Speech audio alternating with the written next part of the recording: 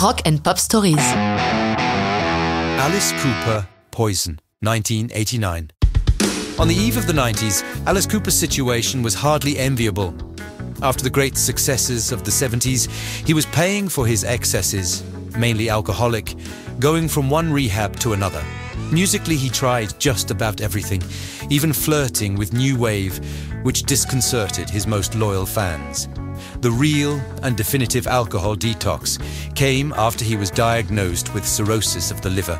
Little by little, the phoenix rose from the ashes, cultivating an image of B-movie horror backed by some heartfelt hard rock.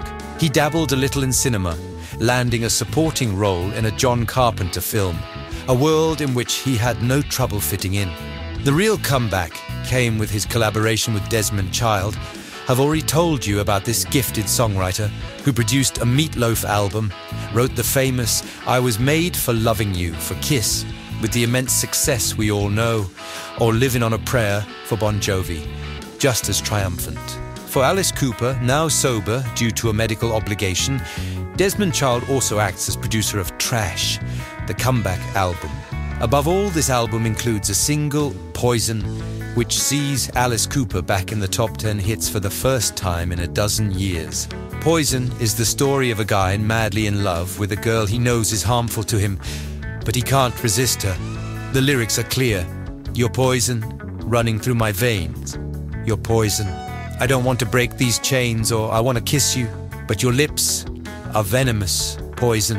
In an interview, Desmond Child draws an obvious parallel between Meat Loaf and Alice Cooper. And I quote, Alice Cooper was the name of his band, and everyone started calling him Alice Cooper. His real name is Vincent Furnier.